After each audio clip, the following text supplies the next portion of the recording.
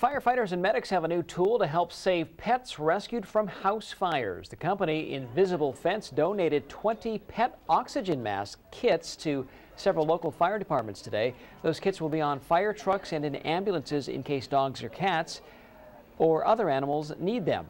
The masks are different than human ones and could make the difference between life and death.